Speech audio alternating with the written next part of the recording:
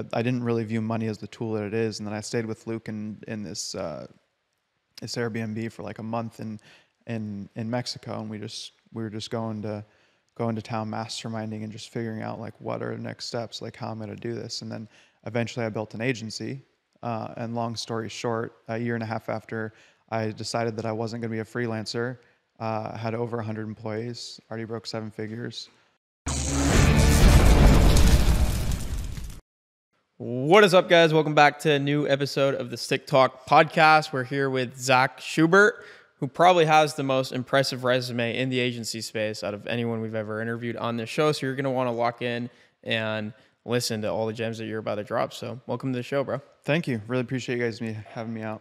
Absolutely, dude. It's cool. Like, you guys are here in Tampa in this Airbnb doing a bunch of content and podcasts, and you're having an event here later. So it's going to be some good stuff happening today. So we're going to go all over with today's episode. We're going to cover biohacking, lead gen strategies, how you all got started, motivation, all that sort of stuff. So going back to like entrepreneurship in general, how'd you make your first dollar online?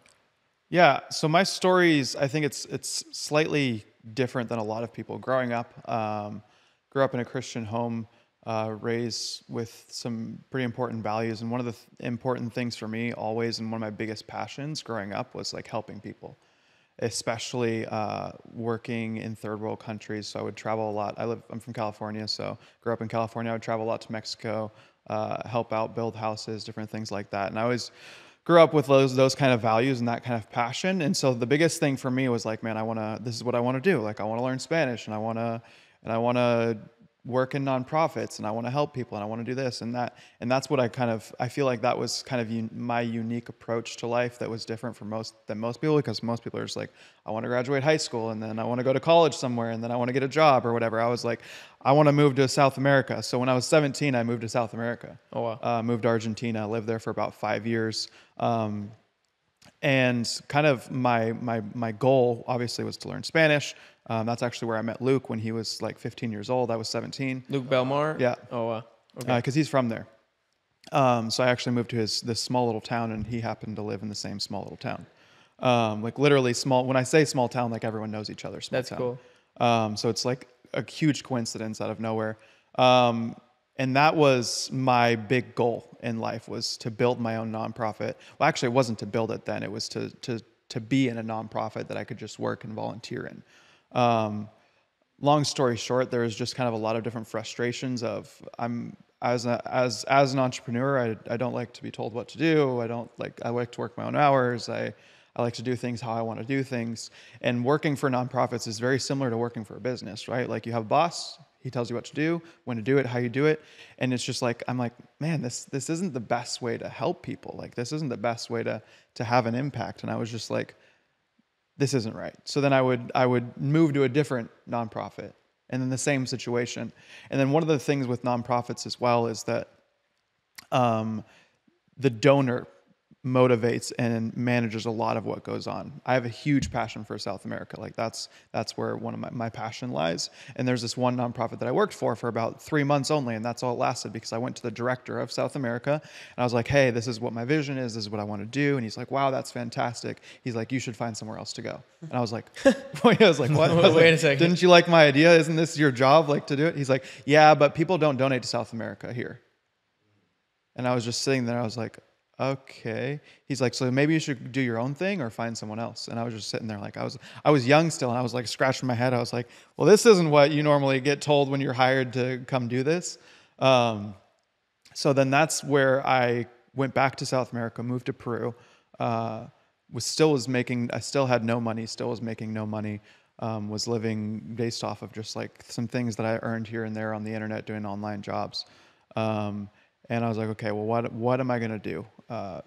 Went to work at a school for a while because I'm really passionate about children education. So I worked at a school for a while just to see how to do it. And I was like, okay, well, maybe this is it. Maybe I'll just work at a school in South America somewhere. And then I was like, nah, waking up at 6 a.m. and coming to a school and then teaching kids I was like, no, this isn't it either.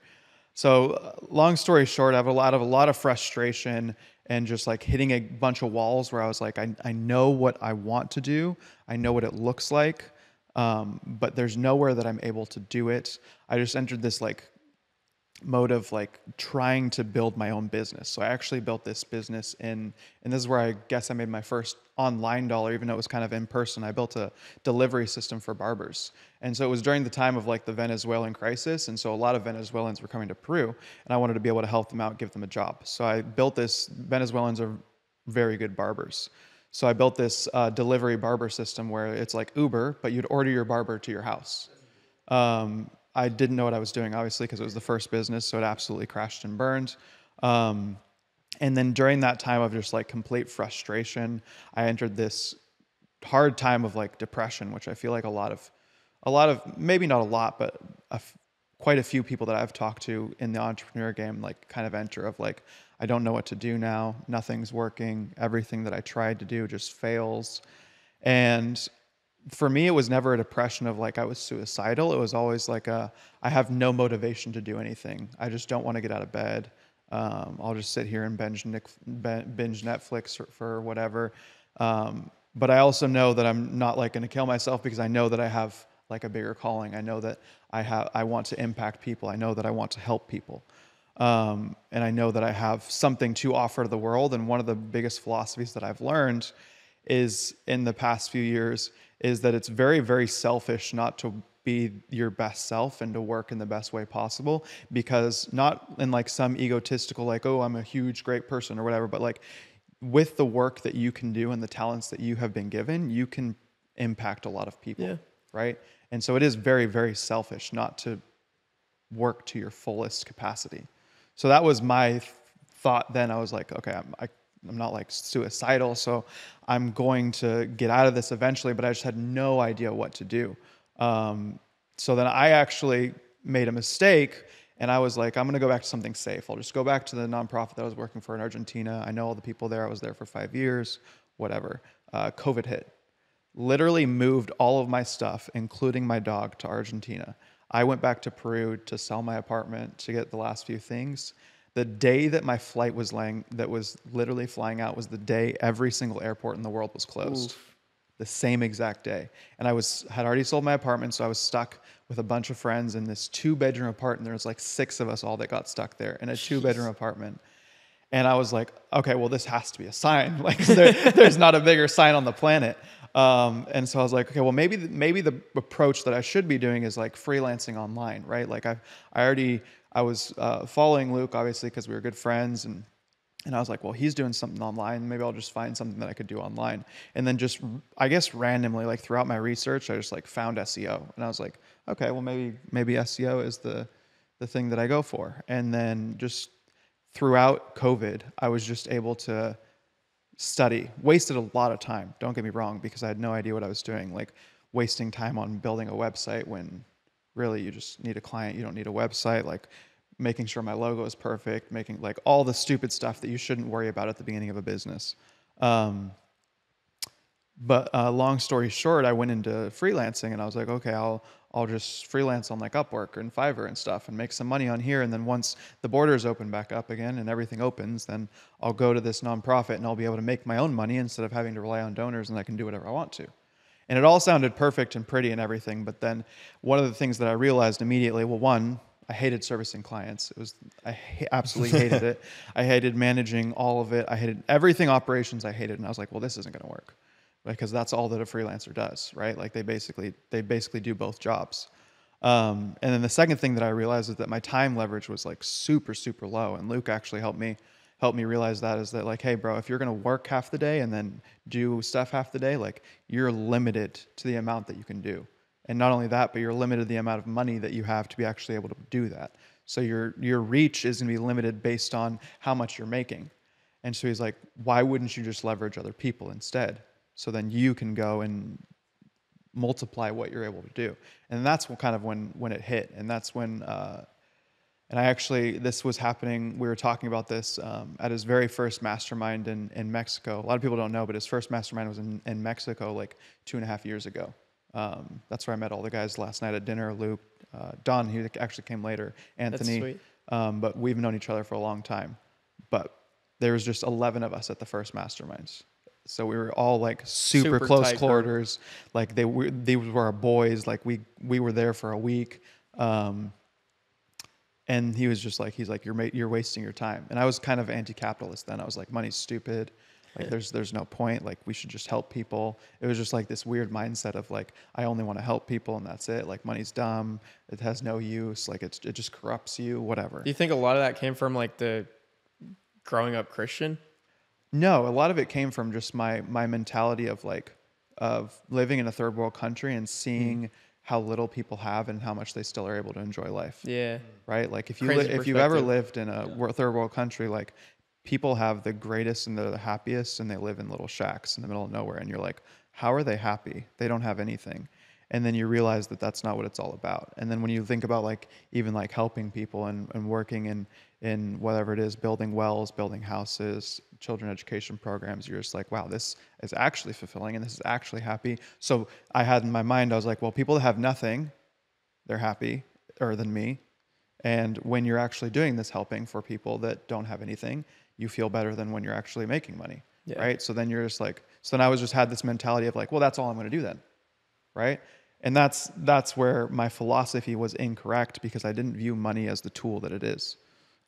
We can talk a little bit more about that, but I didn't really view money as the tool that it is. And then I stayed with Luke in this Airbnb for like a month in Mexico, and we were just going to town masterminding and just figuring out like what are the next steps, like how I'm going to do this. And then eventually I built an agency.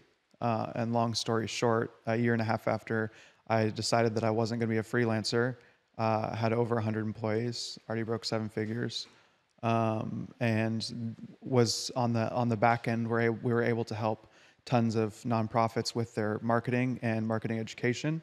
And then now I'm actually in the process of raising money to actually build the nonprofit that I want to build the correct way. Amazing, bro. So in a year and a half, you said over 100 employees and breaking the 7 figures mark in a year and a half. Yep. Wow. And that was with like basically your first agency because before you're just a freelancer. My first business basically. That's crazy, dude. Yep. There's so much we could go into there. Bro, like what happened at the mastermind? What was the biggest takeaway? Like, how do you go from having no agency experience to basically hitting a home run on the first swing? Yeah, I mean, I went into the mastermind optimistic and like thinking that it was this mentality of like, oh, I'm different than these people too. Like I have a higher calling than these people because they're just out here to make money, whatever. And then I was also getting out of some serious drug addiction. So I did, when I was in Peru for that time and during COVID, like I was deep into, when I was in depression, did a lot of hard drugs, crazy in debt. Because I would do these, I'm not going to tell people online how to do it because then they'll do it. But I finagled a ton of money out of Wells Fargo and other banks and stuff like that. Jeez. Which I then, out of good conscience, paid off later. But like over $40,000 just completely pulled out, completely free. Won't tell you how to do it. But just I had gone into this thinking like this is bottom. Like I got out of drugs. Like I wanted to start doing this stuff. And I was like, oh, this is bottom. I'm just going with an open mind and figuring out what to do. And I knew that a lot of these guys knew how to build business. And I think that it's important when you go into business to have the correct mentality of why you're going into business. Because if you don't know, then you're going to fail pretty quickly. And money isn't a reason. Money is never a reason. Buying stuff is never a reason. Like you always have to have something bigger than that and have a clear north. Like it can be something even as simple as I want to retire my parents, or I just want to have a quality life or whatever. But in the end, money is a tool. So I went into the mastermind knowing, okay, well, money is a tool. It's not something that I can possess. It's something that I'm supposed to make in order to have some form of impact for me, it was having some form of impact or to have some form of mission. So I was like, okay, well, I'm going into this just figuring out how I can make the most, right? And then that's kind of where the path led. And then since I knew Luke from early on, we just spent some good time together hanging out and just figuring stuff out for me, which was obviously out of the goodness of his heart. It's amazing, dude. It's amazing. And that's like a very biblical principle too, of like what you're talking about, of like, you're here for the purpose of serving others, not to be served. And I feel like that for you, maybe I'm wrong, but that's like a competitive advantage when you go into business.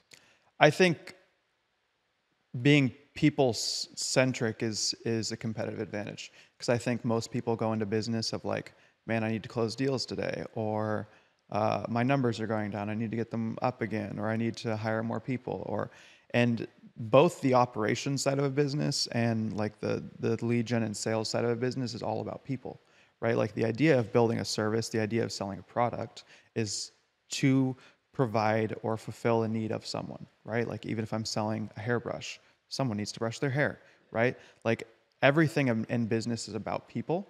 So understanding that and really understanding what that means to the core of what it means to actually and intentionally help people is something that a lot of people miss.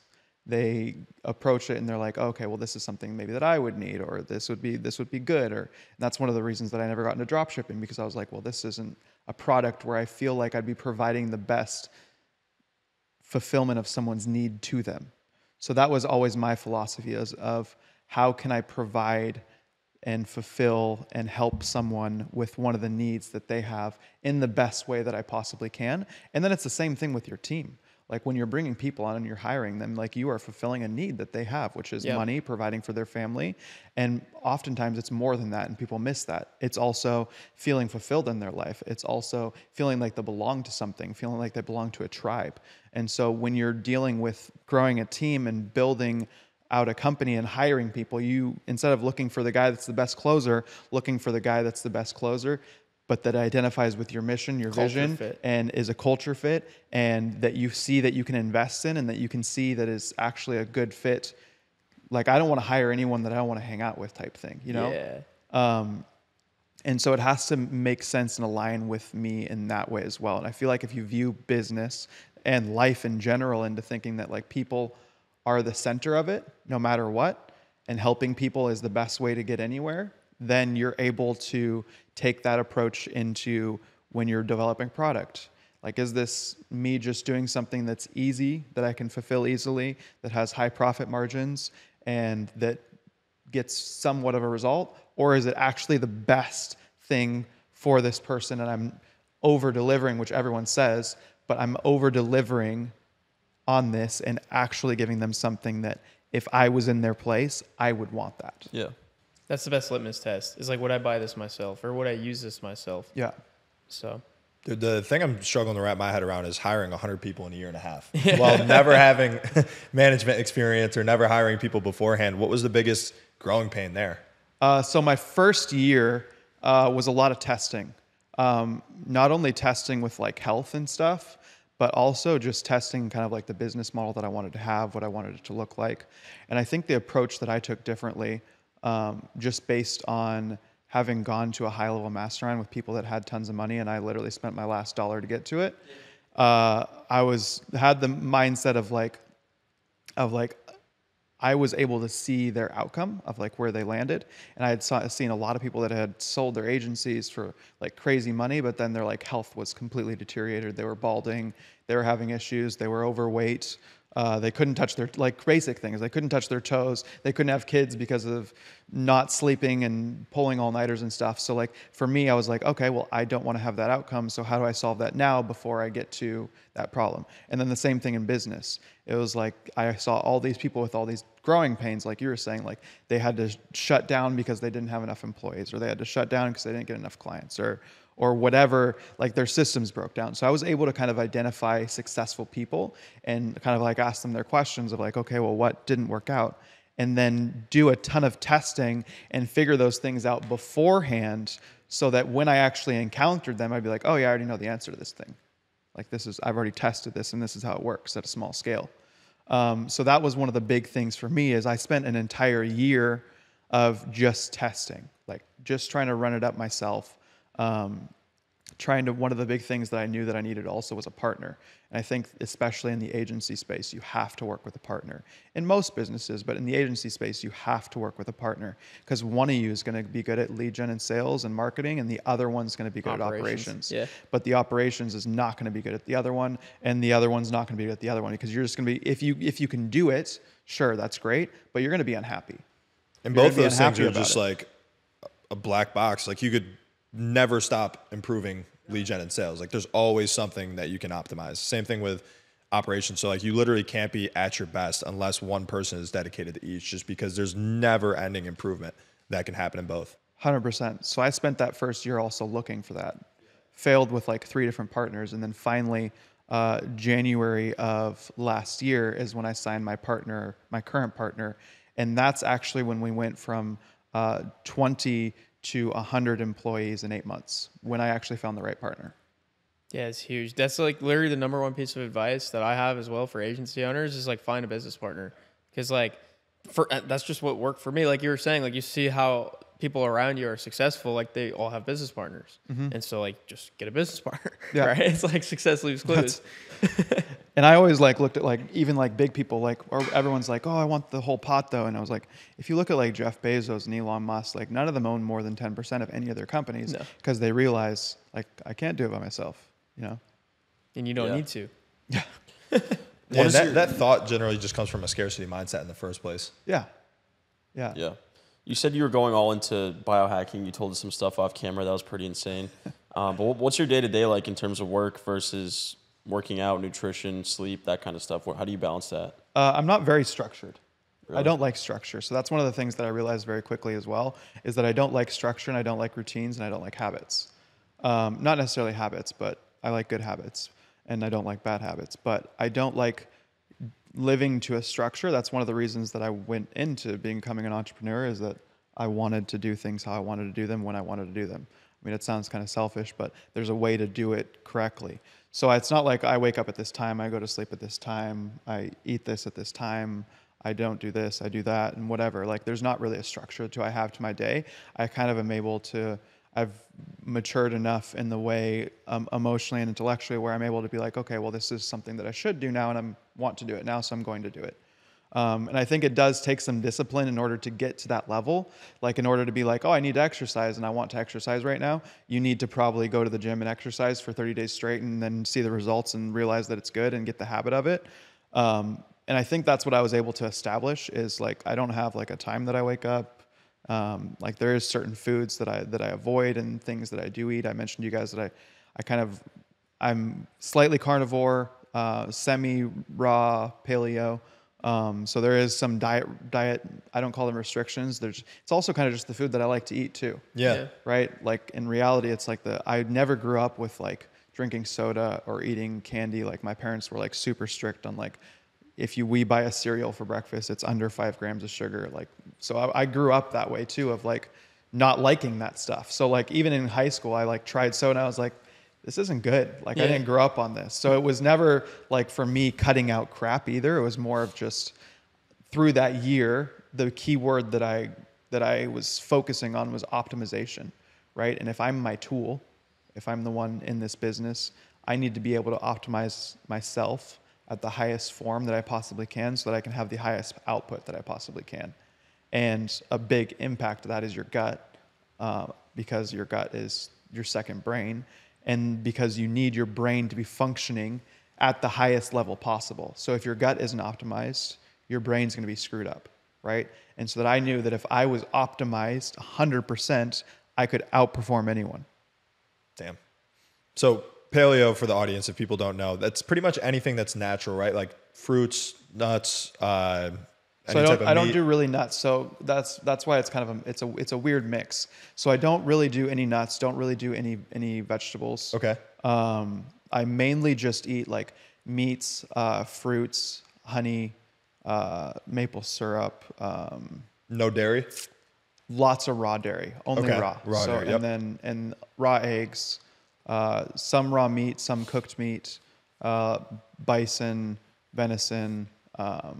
Bison's the best. I eat that every day. Wild boar. I don't eat pork. Don't eat chicken. Don't eat turkey. So why no chicken? I don't like what chickens do with their lives. So the thing that you think about food. Scared birds. We were at dinner one time with our buddy Nick Rogers, who you guys all know.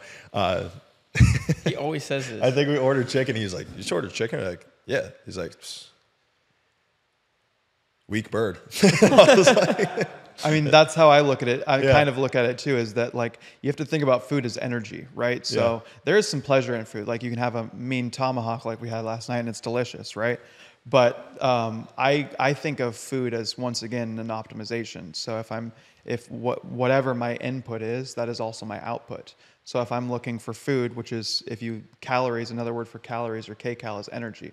So if you're looking at the food that you're consuming that animal or that thing's energy, right? So that's when you're eating animals that were abused, animals that were treated poorly, whatever it is that you're consuming, that is the energy that you're also consuming. If you're consuming an animal that was given a bunch of antibiotics and hormones and whatever, and they're in this tiny cell their entire life and they can't move around, like that is the energy that you are consuming. That's why I don't eat pork, because they're lazy. What about shrimp? Shrimp I like shrimp because they taste good, but they're bottom feeders, right? Yeah. But they're also grinders. I Right? would be a grinder. I'm gonna need some shrimp. You know what I mean? Like they work hard, right? Like they're not. And then chickens, the thing that I have with chicken is like, yeah, they're just scared animals, and they're just like, I don't know, they're mangy, and then also the diet that I kind of go after is very, very high fat. So I eat pretty much the same amount of fat that I do of protein a day. So I eat about 150 grams of protein and 150 grams of fat a day, and I do that by like eating butter, beef tallow, and I literally eat like sticks of butter. Damn. Just as like a snack. Well, Similar to yeah, how people yeah. eat Like Straight a cheese. banana, basically. Yeah, straight up. Oh man. It's insane. It's delicious. The raw eggs, I don't know if I could do this, man. How long did it take you to get used to that? Because I know you said you always ate healthy, but that's different. So I've done everything. So that year that I was optimizing, for about 6 months of those, with the Belmar bros, we went vegan for that entire year. So I've literally been to both spectrums of the map. So you're eating and I've been in the middle. energy of just vegetables all day. What'd you turn vegetables. into? How was veganism? It was good because it was my first approach. And I think the issue that people have with diets is, one, they're like, oh, this diet's the one that works for me because it gives me the best energy. And the reality is it gives you the best energy because you cut out all the crap. So Yeah. like for me, it was like my first lifestyle change, and I was like, okay, this is good. But it was me the first time that I was intentional about a diet, intentional about changing something, intentional about being a certain way. So then I was like, wow, this feels great. But really, I was kind of low energy, wasn't super great for me personally. The reason that I backed away from animals was also the fact that in the US especially, not as much in Europe, but in the US especially, the way that we treat animals is just horrible. So for me, it's not necessarily like a humanitarian thing. Like, I don't like how they treat them. It's like if you're treating an animal horribly and then I'm consuming that animal, that's the energy that I'm receiving when I eat it. So I was like, I don't want that same energy. So that's why now I am very, very selective with the food that I do eat, with whatever I drink. I'm very selective with it, just because it needs to have been treated properly for its life. Not in humanitarian, like foo-foo, a tree hugger, but like because it's the energy that I need. Yeah. What are your thoughts on stimulants like caffeine, nicotine? I don't like anything addictive. So I don't mess with anything that has any form of addiction to it, because I don't think that addiction is natural.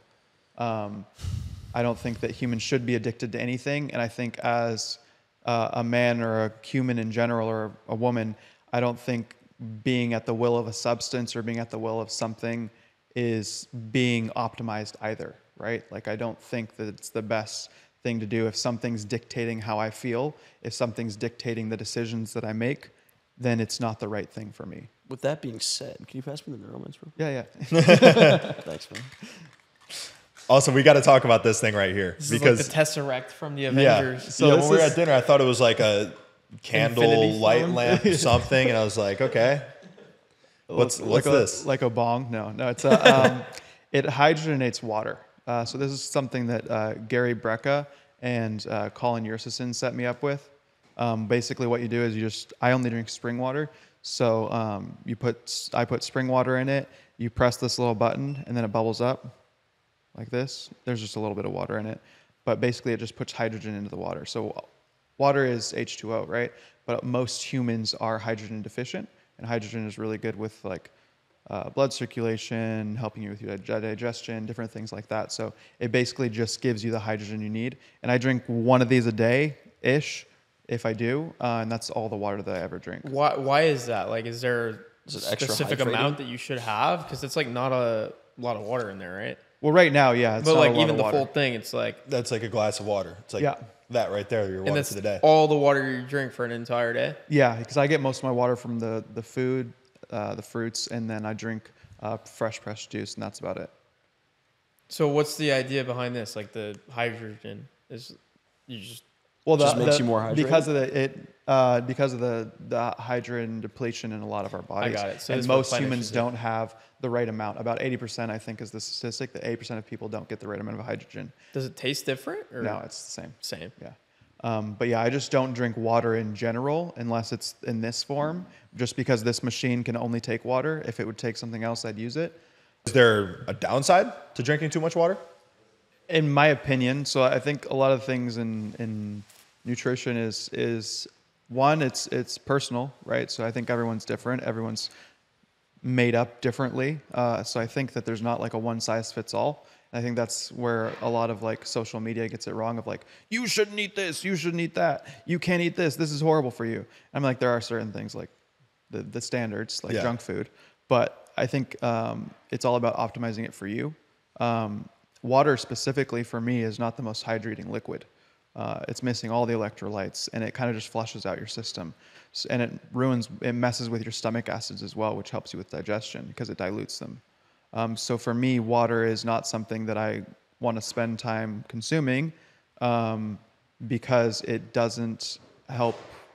It doesn't give me the result that I want, which is hydration, which is circulation, which is the energy to my brain, all these different things. So when you're consuming so sometimes if I actually just have plain water, I'll put salt in it, so I'll drink salt water, but mostly I just drink fruits, pressed fruits, or eat the fruit, and then also from like eating raw eggs and raw meat and stuff like that, I'll get a good amount of my hydration from as well.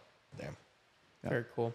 I want to pivot back to like the agency game. Yeah, because let's do it. obviously we have an agency. A lot of our audience has agencies. So you talked a little bit off camera about like the 0 to 30K. Like, Yeah. what does that look like, or what did that look like for you at least? So the way that I teach people how to do it now, and this is the way that I started out and wouldn't change it, is there's two different methods that I have for basically starting off from zero. I'm not the guy that likes to say go do a free trial or sell it for cheaper or do it for free for case studies. Like in my mind, thinking in a business point of view as someone that would hire someone like that, I would hire them because I feel like I was getting a good deal, not that I valued your service. And that's the wrong foot going into business. And the reason for that is because if you get a referral from that person, the message that they're giving to that person is, yeah, they're good, they're adequate for the price that I'm paying them, they're just starting off, they're brand new, so you should get them for less, right? So then you have this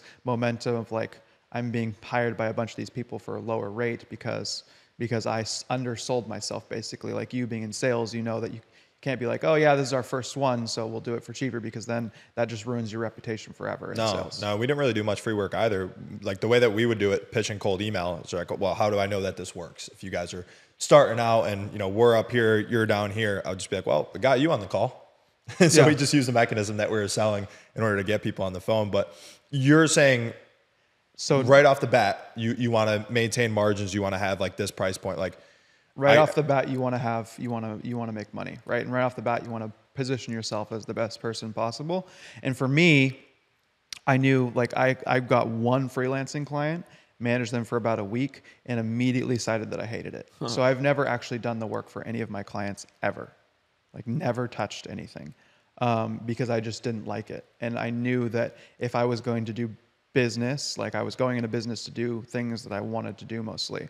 Like I have the philosophy of, I'm not necessarily a person like, oh, let's just grind it out and then eventually you'll get to what you want. I'm like, you know what? From day one, I'm going to do whatever I want, right? And that's how I'm going to get to where I want to get. And whatever I don't want to do, I'm just going to be smart about it and find someone that does want to do it. So I would literally go onto Upwork and I would look for someone that did SEO services, that was hired it out as a freelancer. And since I had a US account, or if you have a Europe account or whatever, you can find someone either in a third world country that you can do like the translating or the middleman for, and they like do it for $1,000 a month or whatever. And then I would go out, find someone on Upwork, once again, that was looking for SEO services, used all of their case studies because they're the ones doing the work, used all of their case studies and said, hey, this is the work that I do. I charge $2,000 a month. And, Just and these are the reselling results that I've services, had. essentially. And you're literally just a middleman. Damn. And then that is how I grew my service. And I never needed to go beg for case studies because every worker that I brought on or every person that I brought on at the beginning Had case was a studies. freelancer with case studies. And I knew that they had the work. I knew that they had the reputation. And I was able to repurpose those, put my branding on it, and be like, hey, this is the work that we've been able to do for people. Because that's always the question of like, hey, if I don't have case studies, how can I charge somebody right off the bat? There's no proof that it works. And usually the answer is like, either you do that, right? You leverage somebody else's labor who has case studies, or you do like heavily performance-based work, or you throw a big risk reversal guarantee on there.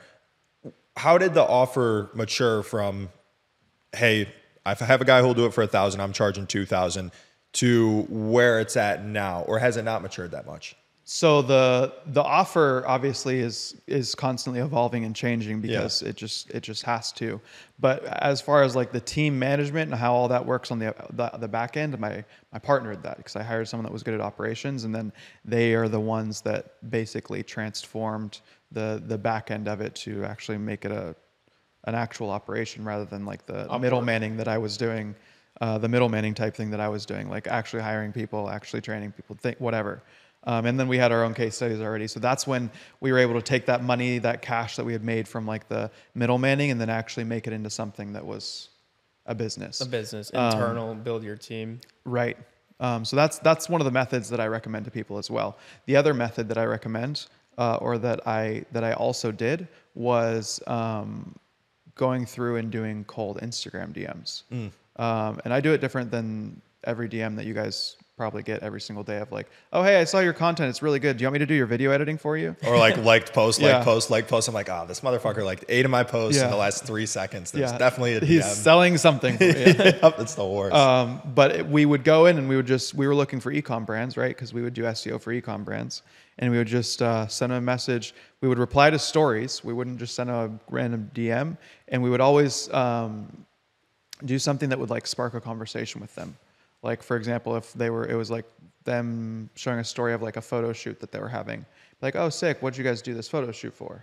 Whatever. And then we would start a conversation and build rapport with them. We would never make it seem like we wanted to buy their product because we didn't want to be, I didn't want to have that like deceptive mentality entering into a relationship with someone. And it was all coming from my personal Instagram. So we would always just like, oh, how long have you been in business for? What are the things that you're struggling with? Whatever. And then what we would do is we'd offer them a free audit. So we're like, hey, we're doing these free audits for people where we're going through their entire business. We're telling them what they need to do, how they need to change it. We give them the tools. We give you everything for free.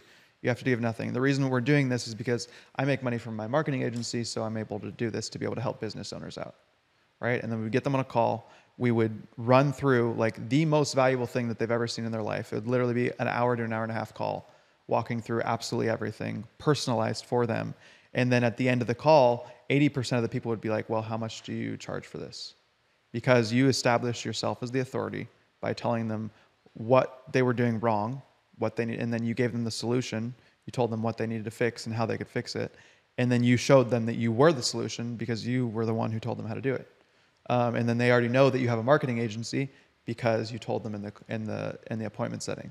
So that's the process that I went through after I left the Upwork. And basically what I did is I formed my Instagram as kind of a landing page. I hate organic content. I hate doing reels, TikToks, whatever. Like I'm really bad at short form and I hate it. It's just not my passion, not my interest. So the way that I tried to do it for like a year, and it just wasn't my thing, didn't like doing it. So then what I teach people to do is if they don't want to do content is fantastic, but if they don't want to do content, make their Instagram as a landing page of like literally having like each square or each post be something about you. Like, this is my business, this is my partner, this is what we do, this is our service. So then it's literally as if they're going onto your website and seeing a landing page where they can get all the information. So then when someone clicks on your profile, that's all the information that they can see about you. And then rather than like a bunch of random clips and posts of like you with your dog. And then what I did is I hired appointment setters at commission that I would just pay them for all the appointments that they set, because I didn't want to do the appointment setting. So that's something that anyone can do from zero. Is like, hey, this is how many DMs you need to send out a day. This is how you need to do it, and I'm only paying you commission based on how many deals that you sell.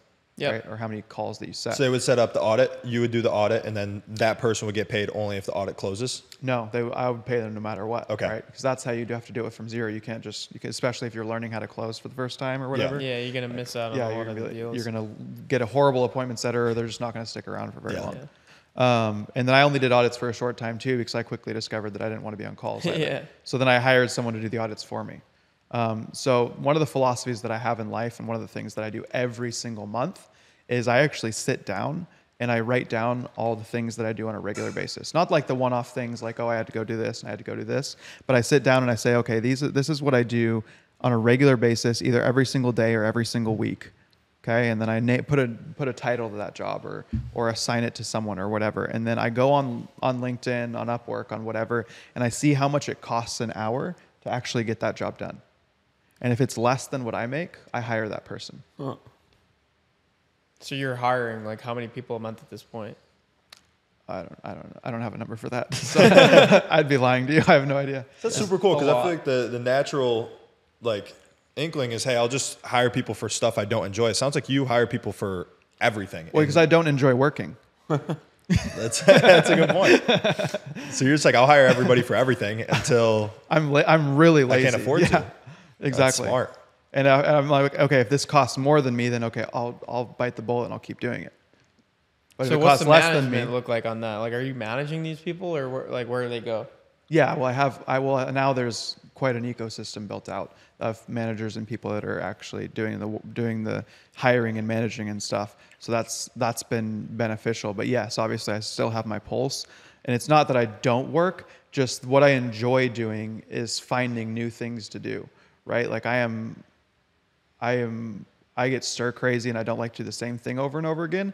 So like if my job can be finding what needs to be done next and then being able to assign it to someone, and then finding what needs to be done and then figuring out how to do it and then teaching someone how to do it and then moving on to something else, like that's my ideal situation, because then I'm doing something different all the time, and it's like a churn for me of like, ooh, I'm learning something new, and then I learned how to do it, and then I taught someone. I'm like, oh, now I get to find out what needs to be done next in the business. And that's what a lot of people that don't have real businesses don't have time to do, because they're not actually a CEO of their business. They're just another employee of it. Yep. Right? Where I actually get to look at a high level and be like, okay, well, where do we need to go next? Well, we need more of this. Great. Let me go figure out how to do that. I'll come up with a solution. I'll bring it back to you guys, and then I'll show you how to do it. Yeah, that's exactly how the business grows, is by like the evolution of bringing in new people and changing up the offer. And if you're the one doing the work, you're not going to be able to see where to go next. You can't see where to go next, and you can't spend time even doing it.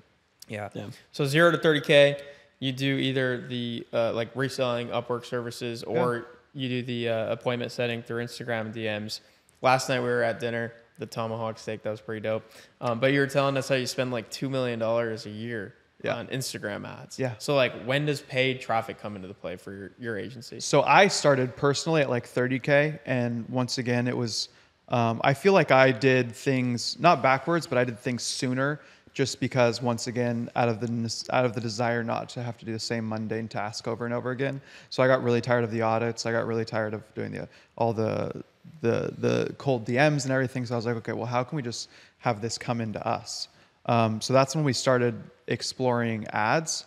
And we actually started exploring with just boosting our stories of like posting a Shopify screenshot, because we were looking for e-com brand owners and be like, hey, this is what we did with SEO. If you want this, send us a DM. And we started just boosting those, and we were like, well, let's just see if this works. And then I actually went to go work with one of my friends, Paul Neff, and to do ads. And we started making some short form content to post as ads of me talking about what we do and whatever. And I was like, man, I really don't like doing this. So that was my first thing, when I pretty much knew that it wasn't going to work for my company. And the second thing is, it would depend on me, right? Yeah. Like I would be the one recording the ads. I would have to be the one making the content. I would have to be doing all these things in order for the business to grow. And that's not a business if it relies on you. So I thought, okay, well, this isn't going to work. We have to figure out something else. Well, I was like, well, these posts that we're doing on Instagram occasionally, where we're just posting these stories, they're working. Like, we get people sending us messages. So what if we just run these as ads? So what our ad strategy is and has been for the last year and a half and has not changed is we literally just grab Shopify screenshots, and you can do this for any niche. If you're looking for leads, you can do it of like, I don't know, like your Instantly account of like showing what you got, or you can do it of like your go high level of like how many you closed, whatever it is. And you can show a screenshot of it, something that your target audience would recognize, and then we just overlay the Instagram text editor on it. And the reason that we do that is because we only run DM ads, and we only run them to stories. So we want it to look as native as it possibly can so that people don't just click through it because they think it's an ad, right? So if it looks like a story and they're just scrolling through, they're like, oh yeah, and then they read it. And then swipe up and respond to it. And then they swipe up and respond. And it's like a DM set. Yeah. Yeah. And so that's the process that we go through, because the thing about Shopify owners is our hook is literally just the screenshot. Because anyone that is on Shopify, every morning they're looking at their dashboard, right? And even some of our ads say like, hey, your dashboard doesn't look like this. This is what I like, different things like that. And one of our highest performing ads, like literally the copy on it says, this is one of our clients that did SEO. You'll spend your life savings on Facebook ads for a terrible ROAS and give all your money to Zuckerberg, but you won't spend a few thousand a month on SEO and get a 35x return like this client. Send us a DM. And that ad with that copy has literally made me more than $1 million with just a Shopify screenshot. Damn. That's huge, dude. Wow. Yeah, it's insane. So paid is how you really scale things. And then, we stopped doing the cold because the leverage was just different, right? For LinkedIn, we actually do the audit method, but for Instagram, we stopped doing the cold because the leverage was just different. I was like, okay, if we're spending this much money and this much time on ads, then we can scale faster than if we're spending this much money and this much time on audits. So then we just pumped all the money into that. Write that down, bro. That creative was such a good idea. Have you? That's how you know it's good when one of the hosts is like, hold up. It's like, write that down. Have you had any issues with the ad platforms? Like, because you're just directly calling out, like, this person made this much money? Nope. Because we don't, it's in the creative. So we're not saying, like, you'll make millions of dollars. Yeah. We're not saying anything at all. We're giving, because the thing about it, too, is we're targeting business owners that are making at least $2 million a year. So we're trying to speak their language, too. Yeah. We're not being some like scammy entrepreneur of get rich quick scheme of like, oh, you can get a Lambo if you do this, blah blah, or whatever. It's like your ROAS I know is 3, right? Like I know it because I know what all of your dashboards look like. It's a 3, and I know that your conversion rate is probably below 2%. And then I'm like, for SEO, all of our conversion rates are between a 5 and a 15%. And then business owners like, wait, that's what I want. Yeah, and I feel like the problem a lot of times with ads is it takes you to like a deceptive website or landing page. Yours is just swipe up and let's have a conversation. And the reason that I don't like VSLs is because it has too many variables, and then it's very cookie cutter, right? So the thing about marketing, and I was talking about this yesterday with Luke when we were talking about sales with Luke Alexander, is that when people come to you with a problem and business owners come to you, whether it's B2B or B2C, they think that their problem, people are unique, I agree, but they think that their problem is unique and that therefore they need a unique solution tailored to them, right? So the issue with a VSL is you're selling the same solution to everybody's problem when they think that they're unique. When we as marketers, we know that I don't care who you are, we're going to do ABC for you and it's going to work for you every time. Like your thing might be like your conversion rate's low. It might be that you're not getting a ton of traffic. It might be that your click-through rate is low, whatever. But when we onboard you, we're going to do the same checklist. Yeah. You know what? But when you're doing sales, like you're selling to their pain points, you're selling to their emotions, to their problems, to whatever they have. You're not going to sell them something that they don't have an issue with. Yeah. So it's the same thing for me through like advertising. Like, why would I advertise to someone in a way that didn't treat them as a unique human? So that's why we do DM ads specifically, and we don't do any sort of automation. I have 4 probably 5 now. I think 5 appointment setters that work on my account 24/7 that literally sit there and respond to the messages where they're just saying like, hey, and then once again, we're doing the same strategy as the audit. We're not just trying to sell them. We're like, well, how's business going? Yeah. Right? Like, well, what are your biggest pain points? Like the setters are doing this before we even getting on a call with them. of just like building a rapport with them, and they think they're talking to me. Like, we're not telling them that they are. If they ask, we're like, yeah, I'm an appointment setter, but they think they're talking to me and building a relationship with me ahead of time. So then we're able to build this relationship, see where the business is at, and then like, yeah, actually, I see that you have an issue with conversion rate. This is what we are able to do with people, and this is a case study or whatever. And then that's where we're able to kind of like bring people in and speak to them personally. And then the other side of that, which a lot of people don't know and they don't think about, is when you're spending money, giving money to Facebook to advertise, you are at the will of what they want. And what Facebook wants is for everyone to stay on their platform. So you are going to spend more money if you are spending money to get people and take them off their platform. Because that's what you're doing, is you're taking them off Facebook, you're taking them off Instagram. Same with any platform. If you're running a VSL, you're paying that platform for their traffic. If you're paying for a DM ad, you're going to spend less money because you're keeping them addicted to that platform. Sheesh. It's fire. We got to try that. Too bad Twitter doesn't have that. Well, they kind of do. You can do the comments. Yeah, I mean, you could run a Twitter ad and just be like, DM me. Why can't the CTA just be a DM? Or you can, what a lot of people do on Instagram as well is, like Richard Yu and a lot of those guys that sell like courses, they'll do like the shout outs and the giveaways or whatever. And they'll be like, put in the comments, freedom or whatever. Yeah, mine is like email. And then and then you can say, I'll send you a DM. And so you can do that with the ads too. You can say like, comment on the ad and say freedom. Then you'll just have to review it. Have your appointment setters make sure who's commenting and then send them DMs whenever they. That's what we're trying to figure out now, is like, I have people that just DM me email and I'm like, what do I say? It's just like. How do you turn it into an appointment?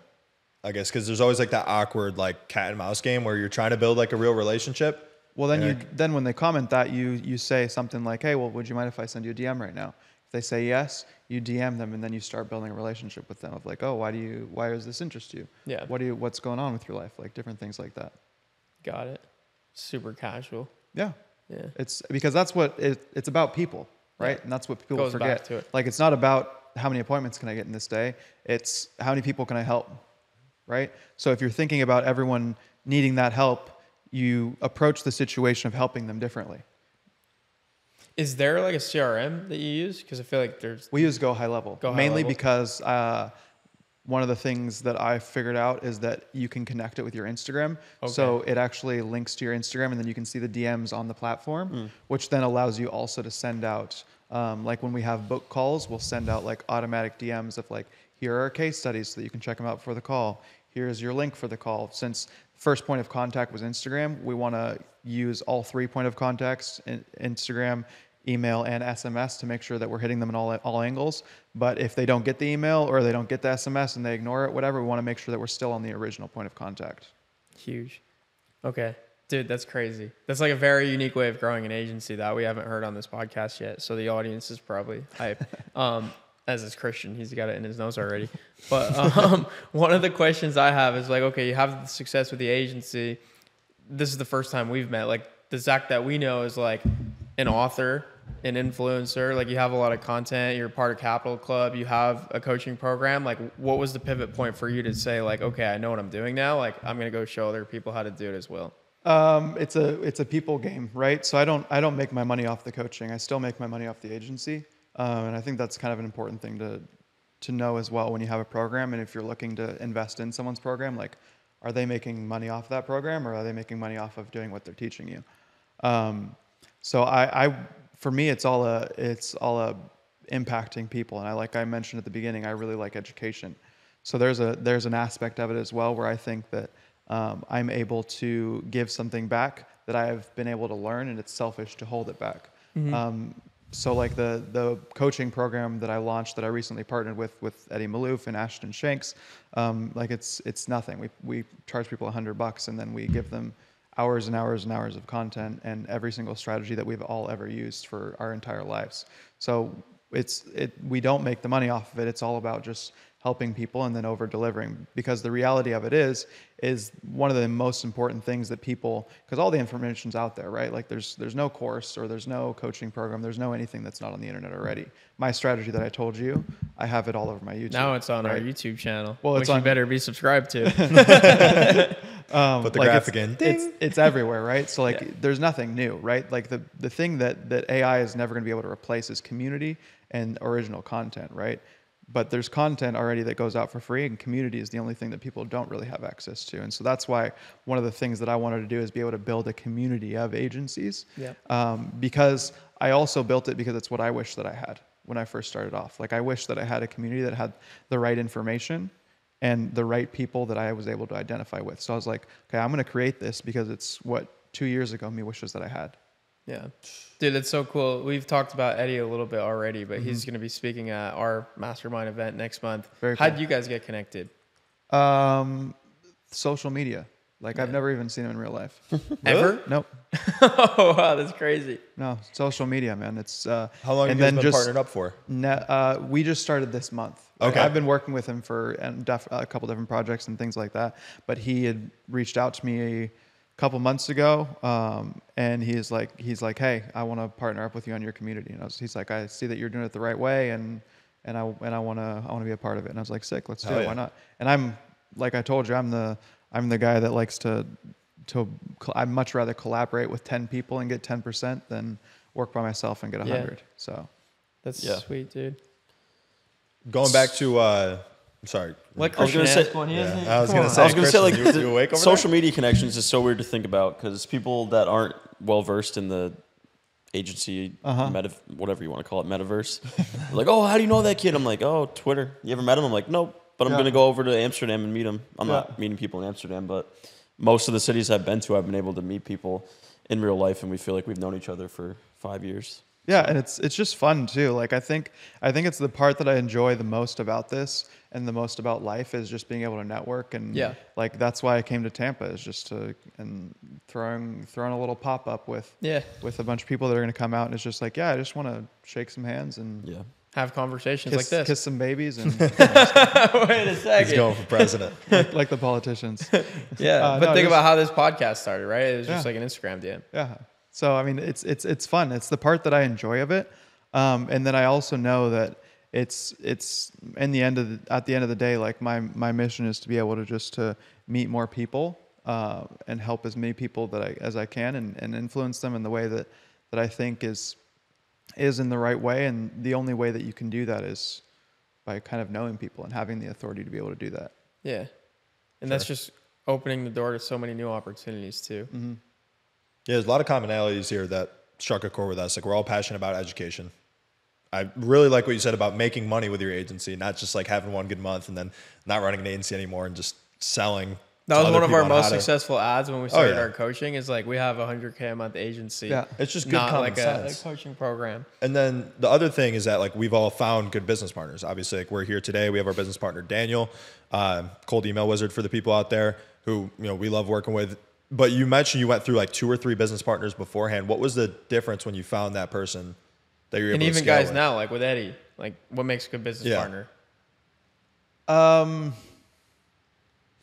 Eddie was a no-brainer. Yeah. But we also align on like quality. I think that's where me and Eddie get on well is that we align with quality. And with the work that we do is not just like, hey, we're not just in for the money necessarily. I know that he has like the best out there and that he has a good community and a good following. And frankly, for him to trust me with that community and stuff of like, hey, I'm going to give you all these people and all my people because he only does like high ticket stuff for them, like his mastermind and stuff like that it's humbling, but it's also good to see at the same time of like, I must be doing something right. And also for my business partner, like that one was just trial and error. Like the first 3 they just didn't have the same drive as me. They didn't have the same mission. They didn't have the same work ethic. They didn't have the same end desire. Well, I mean, it's different, right? No, because I have high standards for the people that work for me. I just don't have high standards for myself, I guess. No, I'm just kidding. I was going to say that's an interesting one. No, I tell people that I don't work, but I mean, I work. I work. I just do work that I like to do. You work on the business. You just don't work in the business. I do work that I like to do. And even if it's on the business and I don't like to do it, I don't generally do it. And I think that was one of kind of like the differences that I have with a lot of people too, is that like it gave me that drive to find people that do like to do it, right? Because if I'm just the one sitting there, I'm like, man, I really hate doing this. Whatever, I'll just grind it out. But my grind was like, I hate doing this. I'm gonna grind to find someone that likes doing it and does it well, so that then I can move on to doing something else. It's a different type of work. Yeah, Makes sense. So would you say your biggest strength is leadership? Team building? My biggest strength, I think I do have a pretty good role at leadership. I think communication is a good one as well. I'm very good at sales as well. But I think that at the end of the day, like my values and the way that I approach life in general is what helps set me apart and helps people identify with that. How would you distill that down? I mean, you've talked about it a lot on the podcast, but like at this point, what does that look like? That's a tough one. I mean, I would once again. I mean, it's kind of bringing sand to the beach, but it's just helping people. Like that's what I want to do in life. And it sounds like cliche of like, oh, look at this goody two shoes, whatever. But like that's just what I found my passion in, what I found like what I like to do in. So whenever I do anything, it's like, okay, well, how can I get closer to this? Like, don't get me wrong. There is fun in making money, being able to travel, rent a big, huge Airbnb. Like there is a fun aspect to it. But at the end of the day, money is just a tool, right? And a lot of people think that like when they start earning money and when they start getting into business that they need to like possess it, like that money's something to possess. And that's when money will start eluding you. Like if you think of the word money, you're going to think of like all its synonyms. You can think of like wealth can even be a synonym, but currency is also a synonym. And if you think of the word like currency, it's like, and this is a concept that I learned from Luke, is like currency is a current which flows, right? So if you're thinking about something that's constantly flowing and that doesn't stop, and if you try and put a dam in front of water or in front of a current, what happens to it? It stagnates. So it's the same thing with money. Like if you're trying to possess it, it's going to stagnate. It's going to pollute. There's going to be no use to it. So if you're thinking of money as something that's a current of like, oh, okay, I can create this dam, and which will then create electricity, which will then power a whole city. Then all of a sudden the water is going to keep flowing to you. And so if you're able to position yourself at that stream, at the mouth of it or whatever, and say, I'm going to fill my bucket here, but not fill it to keep it, because then that's where your water stagnates, but fill it to actually do something with it, then that's where it abounds. And it can be different for every single person. And you just have to be able to want it enough, and it has to be something that you truly want. And that's where a lot of people mess up, is they're like, I want a Lambo. And then they make enough money and then they buy a Lambo and they're like, well, my money's now stagnated, not because it's in an asset, but it's stagnated because I got the car and I realized that it's not all it's cooked up to be. Yeah. Yeah. And you're like, I'm tired of this car after a month now, and it's just like every other one, and now I want a Bugatti, right? Yeah. So it's that grind of like finding something that's bigger than yourself, where you can leave a lasting impression on people, because that's what I think life is about, is people. Leave a lasting impression on people, however it might be. And it can be selling an incredible product. I'm not saying that you need to go build wells in Africa. Like it can be selling an incredible product that impacts people's lives and change their lives, right? Like it can be something it can be a service that teaches students in high school how to make really good money, right? Like all of those things are impacting and create lifelong change for people. You just have to figure out which one it is for you, and then create your money-making machine so that it then feeds that. So for you, obviously biggest investment is people, right? Like from a business perspective, like where else does your cash flow into that you've seen nice returns from? As far as like investments? Just in general, like how do you use money, essentially, like as a tool outside of just hiring people? Obviously, health is probably one big Health is category. a huge one because it's, once again, every input has an equal output.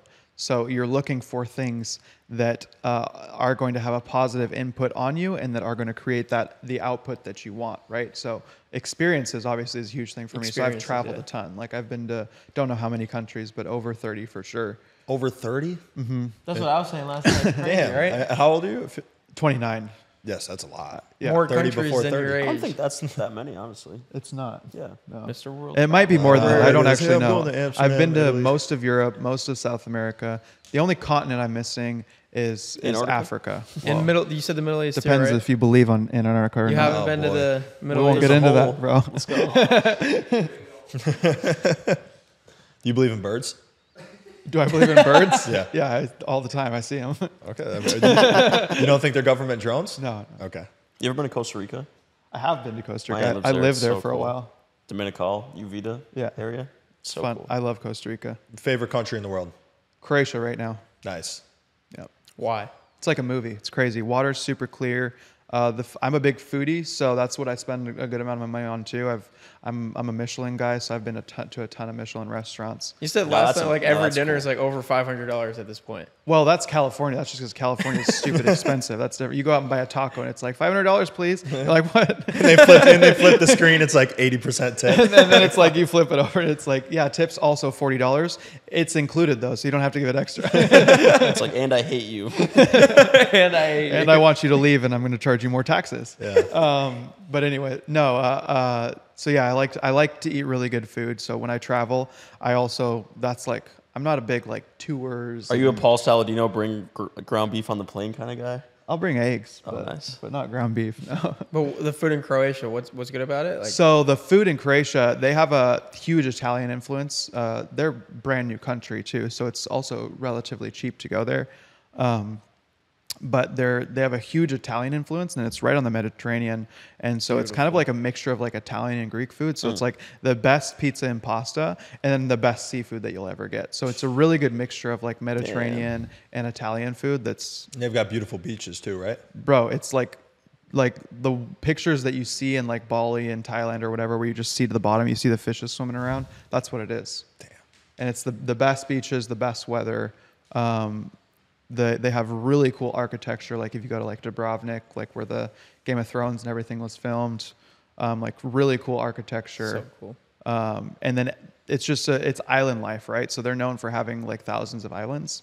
So you'll just go out to an island, and then you like rent a yacht, or you can go on like one of the public ones that's like $5, and you just go around a bunch of different islands. Or you can rent a yacht for the day and then just visit like 6 islands that day and just see like crazy. There's this thing called blue caves, which literally looks like there's light inside of a cave, and it's like blue lights all over the cave.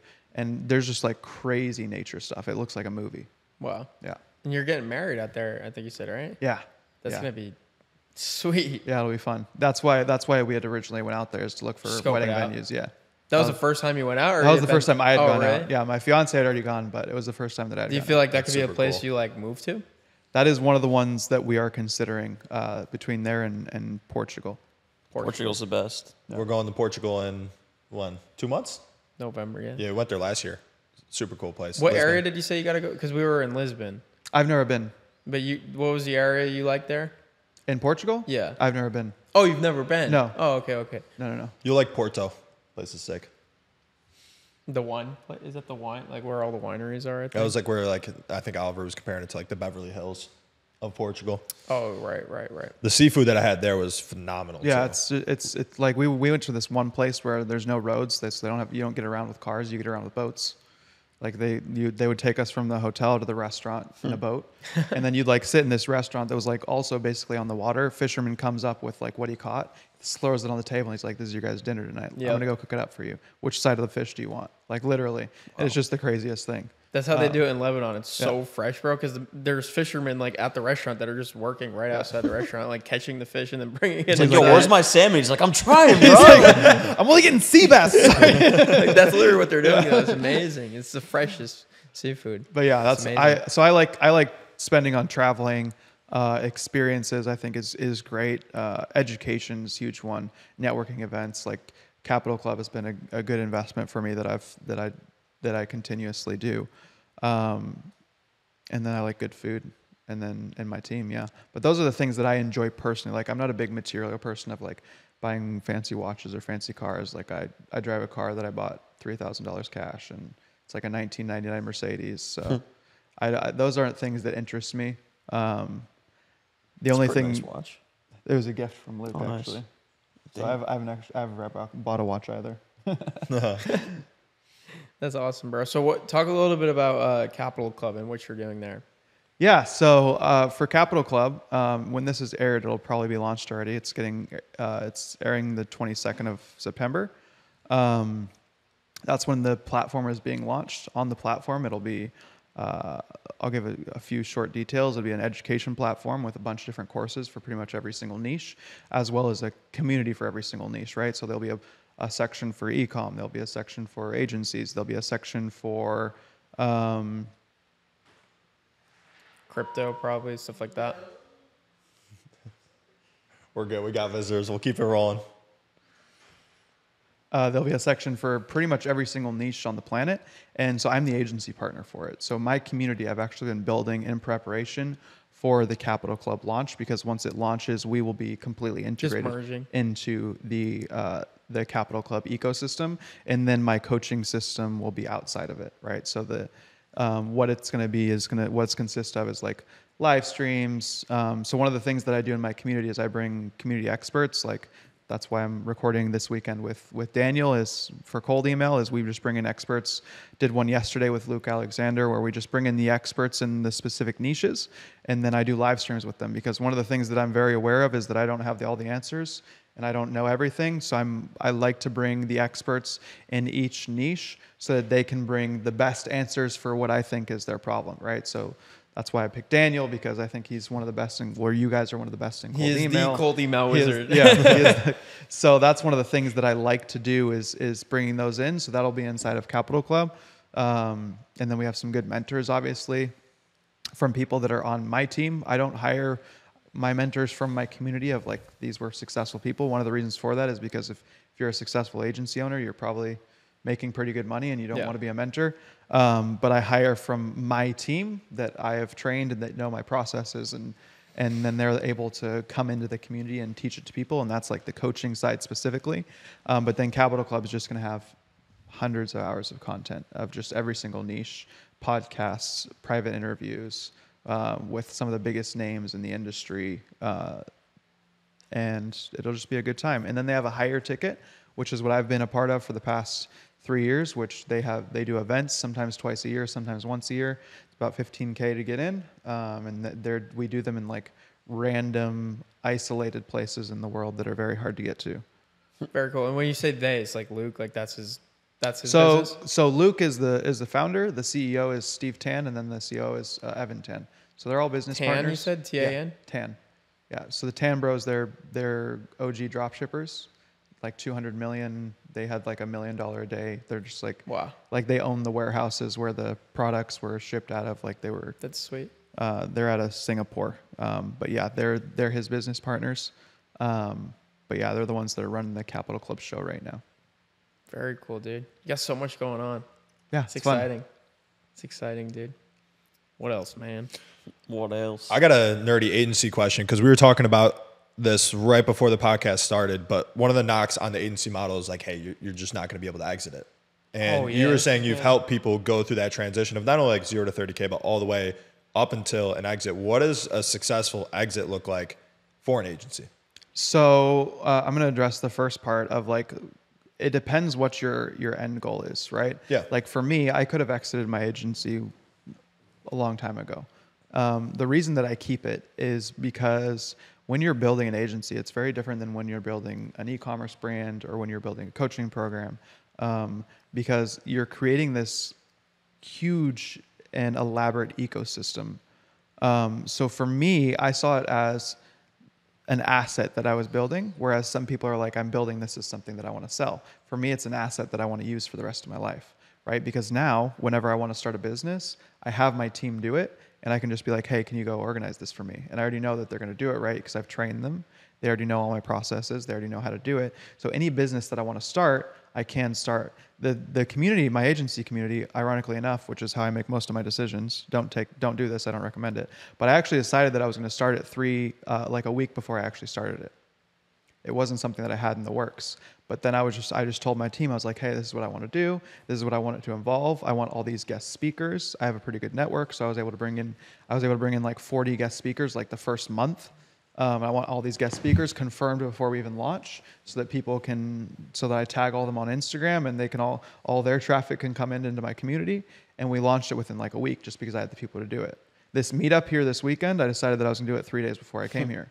Like I just messaged Daniel. He's like, yeah, I'm in Tampa. I was like, oh, sick. I haven't done a meetup in Florida yet. And so I was like, let's just do a meetup. And then I had my team find a place, secure all the people that were going to come do podcasts here today, and then send out invites to everyone. And we got over like 50 people signing up in 12 hours. So I was like, okay, sick. Let's just do it.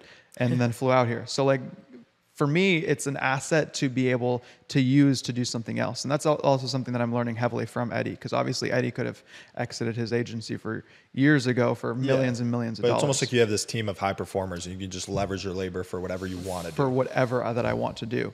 If some people, they want to exit for the money, that's fine. They can do that. The idea of exiting that I've been learning is that you kind of just have, you have to create something that functions without you, right? So if you're an employee inside your business, then it's not going to function without you, right? So if you're taken out of the equation, will the business still perform well?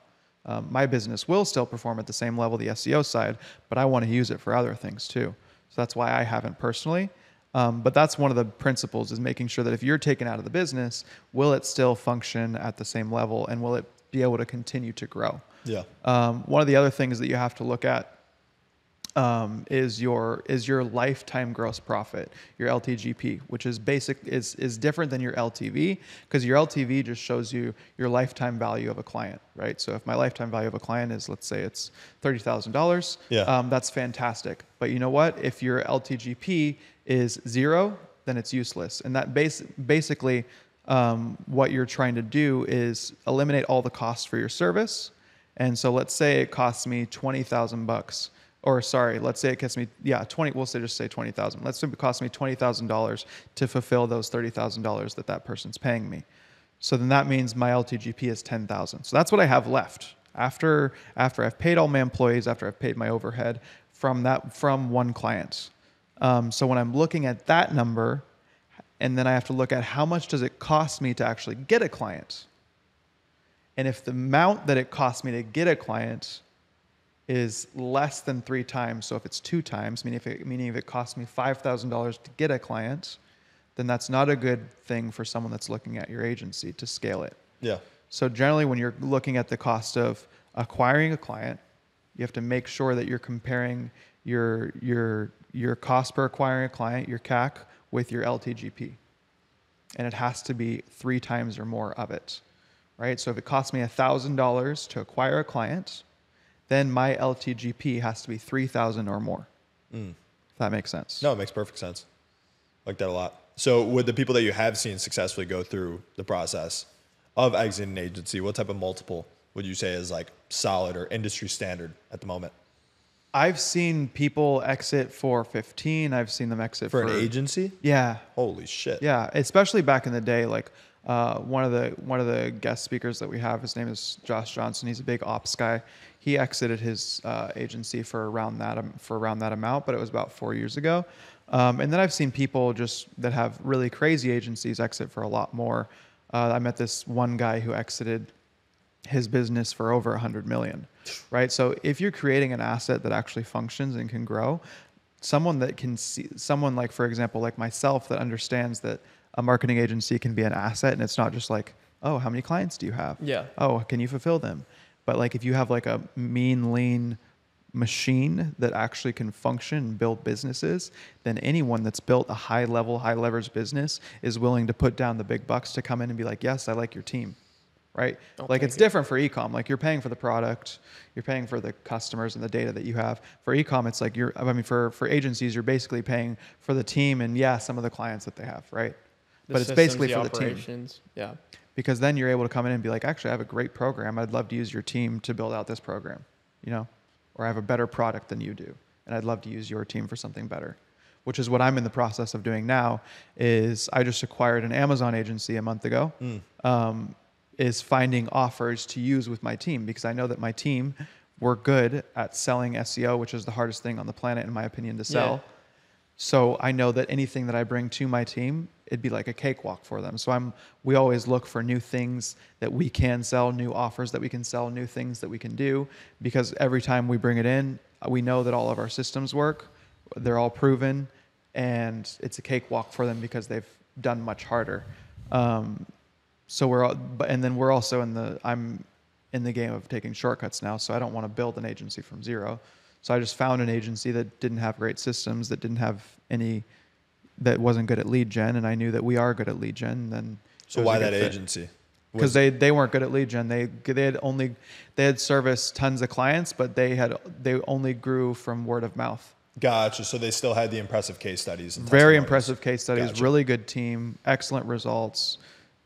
Millions of dollars made in revenue for their clients.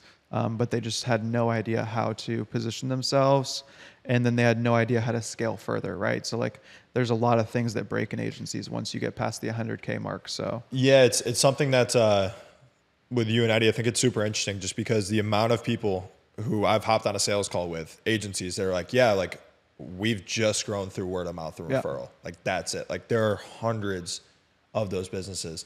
So because like people don't think agency is an exitable business, I feel like a lot of people are overlooking the opportunity out there to acquire agencies if you do know how to do outbound lead gen and marketing. So yeah, I mean, in my opinion too, it is my opinion and it's biased, but I also think that agency is like the easiest place to start, because especially if you use my strategy of like just going on to Upwork, there is no risk involved. If the client does not sign and they don't pay you, you don't owe anyone money, because you just told the guy like, I'm going to go try and find people for you, right? So there is no risk to it at all. And then it's a lot of money that you can make for very little. Like for e-com, you're selling a product that maybe you make $10 from profit every one. So you're going to have to sell thousands of them. I can make 1,000 from just one deal, right? So it's a different ball game too for me. So I've always been a fan of the agency model for people that are like, oh, what do I do with my life? Agency is the easiest way to go, in my opinion. It's the easiest. Yeah. It's an interesting balance though, because a lot of agency owners, they get into it for that reason, the low overhead, but then they become so risk averse that they're just constantly swimming in that like 5 to 10K a month range. You do have to change that mentality. Yeah. Because the beginning is like, yeah, sure, avoid risk because you need to pay the bills and you need to keep your lights on. But once you prove it out, once you prove it out, once you have some cash in the bank, in my opinion, like you need to.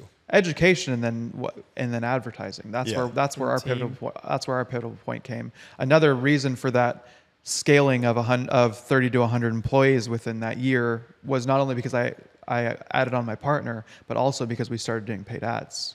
And then that's you where could handle you needed the team because the traffic was there. Yep. Well, yeah, because we figured out how to do it. I didn't know how to do it before. So once I figured out this method, that's when everything completely took off. Yeah. Because then everything was just flowing, right? Everything was coming in. High volume. Masterclass, dude. Because it costs us about $10 to receive a message. It costs us about $1,000 to close a client. Our packages are $3,000 to $27,000. We require 3-month contracts, so we at least have people for $9,000 to $90,000 every single close, and it costs us $1,000 to close a client, and it costs us about $2,000 at the lowest to fulfill it. So if you look at those numbers, that's a $7,000 LGTP, which is your lifetime gross profit. And then it costs us $1,000 to acquire a client. So we have about a 7X on our ads. Yeah, it's huge. It's huge. So you're just going to run them forever, obviously, at that point. Spend as much as you can. And then you just scale it up. Yeah. Go crazy. You're dumb not to. I love it. Let's jump into the lightning round. All right. Christian's got a Europe. You've already seen all the questions. No, we got a couple. You know how they're going to go. I'll actually switch it up a little bit. All right. If you had to visit 3 countries for your last ever trip, what countries would they be? I'd go back to Croatia. I'd go to Argentina. And then I'll pick a new country. I would go to I'd go to Antarctica. Antarctica. I want to see what's up. No wonder why you're never coming back. I want to see what's up. Yeah, that is actually why. Yeah, that's the end. Yeah. I think, I mean, I'm still going to ask my same question because I think it's an important one. I guess the question is better asked this way, is like on Twitter specifically, because it's written. And when Twitter had like the character limit, it was like 140 characters. But like if you could put out one last message to your audience, to your team, to your family and friends, like what do you want to leave with them? One of the phrases that my uncle always told me growing up is that people matter and only people matter. I am Christian as well, so I would add love God and love people, and it's the only thing that actually matters. And that would be my last tweet. Powerful. What would you say to your 19-year-old self who was still in the mindset of like making money is stupid? It doesn't really have any real utility. It's not the point of being here, which obviously you still think is true. Like money is not the goal. The goal is to help people. But what would you say to somebody who's kind of still in that like very anti-capitalist mindset as somebody who once was there? You just need to change your mentality on what money is. If you're thinking that money is the end all get all, then you're going to stick in that mentality. But if you think of it as a tool, and the way that I think of it now, if I am anti-capitalist, which I am anti-making money for no reason, but if you do have that mentality of anti-capitalist, then you're missing out on the impact that you can have on people by not making the money that you're able to make, right? So with the work that I do now, I am able to have a much bigger impact in the third world countries that we're going to be launching our program in, because I was able to invest the money to create the program correctly. I was able to invest in the team that could write the best program on the planet. And then I was able to get all the contacts that I needed in all of those countries to make sure that it was dispersed to everyone. If I was doing it by myself, without money, without connections, without a team, then it would be a lot slower process. So I, once again, view it as a tool for myself of being able to amplify the impact that I, one singular human, can have to many people because I have money. Love that. Very well said. Love it, bro. Good stuff, man. For the audience out there, this was a good one. High impact, lots of things that they can take and implement.